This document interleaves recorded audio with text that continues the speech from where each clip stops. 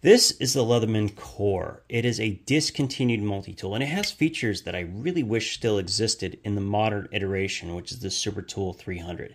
Specifically, these tabs, which are very, very comfortable in hand. Now, this one I've actually modified with a modern plier head. So I swapped out to a ST300 300 plier head because I absolutely adore the ergonomics, and it's a great tool for the outdoors. The other thing I find really interesting is the tabs for pulling out the inner implements. Now notice how big they are here, but on the ST300 300, really, really small, tiny ones, much, much harder to pull out. I don't know why they changed it, but man, just because something is new doesn't always mean it's better.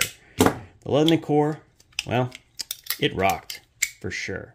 I'm always on the lookout for more of these because they are fantastic.